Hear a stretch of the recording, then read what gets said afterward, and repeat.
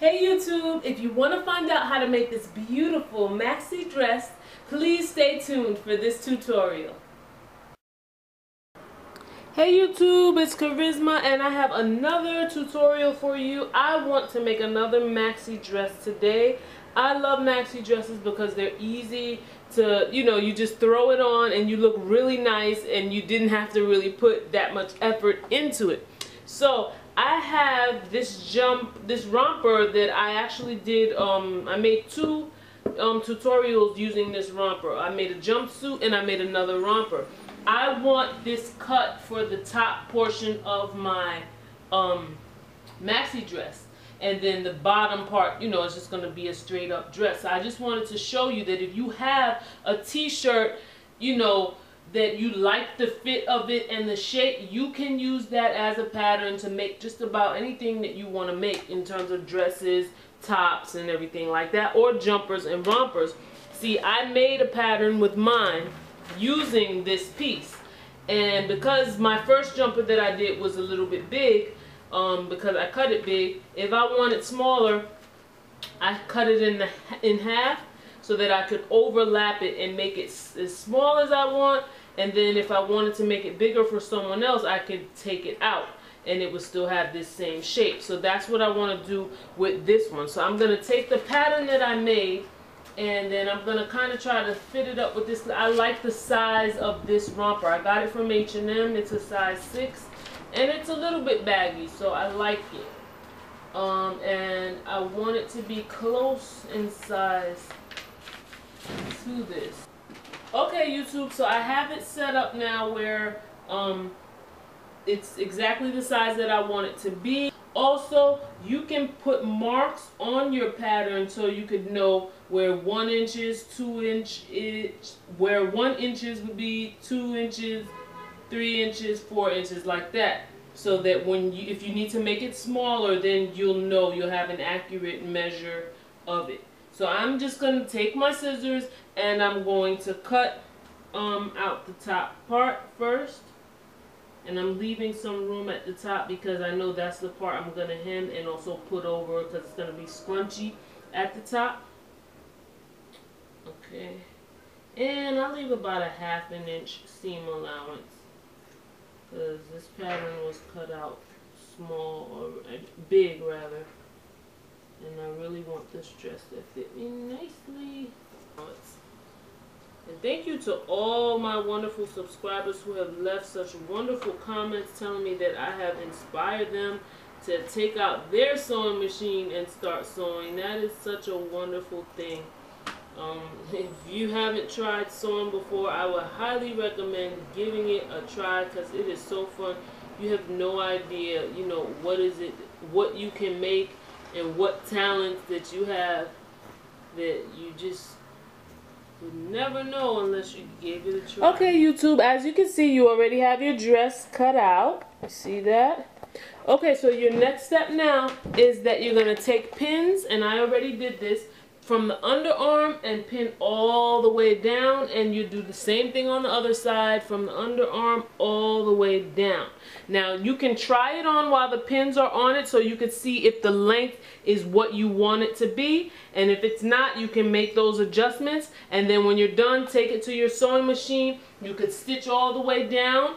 You could do it on a zigzag since this is stretchy material, and then after that you're going to hem the bottom. So take it to your machine, stitch all the way down, try it on first, then stitch it down, then hem your bottom. And how you're going to hem the bottom is you're going to take it, as you can see, you'll fold it over 1/2 inch, and then you'll fold it over another 1/2 inch, and then you'll stitch all the way around that. So you go ahead and do that, and we don't have much left. You have to hem your armholes, and then I'll show you how to do the top portion. And I'm not sure if I'm going to add elastic to the middle yet. I'm going to try it on and see. Okay YouTube, I am back with the dress, and you should have stitched down your sides and hemmed your bottom, hem your armholes. I made a mistake and I didn't hem my armholes first, but it's okay. So now we're getting to the part where you have your neckline, and what I want for this dress is to have the drawstring at the top part so that if you can see the dress here, it'll pull it, scrunch it up like this, and then you see I want it to have that kind of effect. You kind of could see it there. This is the top portion of my dress. So what you would do to do that when you get to your top, I already did mine already, so let's pretend I didn't do it. You would take your fabric, fold it over one time, and then you're going to place pins. Because what you're doing, let's make believe, I'm going to place my pins here and place them here. What you're doing is you're making a loop or like a casing so that you can take your drawstring and pull it all the way through. Now I already did mine, so I'm going to quickly go over it with you again. You're going to take a safety pin on your string, right? You're going to put it at the end, and then you're going to take it and place it through the casing that you've already made, and so that you could feel it going all the way through. You put it in, you feel the safety pin, and you're just like pulling it all the way through, all the way through, all the way through until it comes out. Mine, I'm not going to place elastic around the waist. I made a belt for my waist, and how you do that is you're going to have scrap fabric after you're done cutting out the sides of the dress. So you're going to take your scrap fabric, let's make believe that this is it. You'll cut it out, you'll be able to know just by looking like how long you want it or whatever. You're going to take it inside out, right? And then you're going to fold it over inside out like this, right? See that? And then you're just going to place pins all along the side, and then you're going to stitch down. So you'll have your long belt, right? Or drawstring. And then you're just going to use the same technique by taking the needle, the safety pin, putting it on, and then trying to pull it out the opposite way, and then it's just going to come out like this. So I'm going to finish all of that, and you're basically done with your dress. I'm going to come back and show you how I styled it, and I hope that this tutorial was helpful. This looks like a beautiful dress. I love this fabric.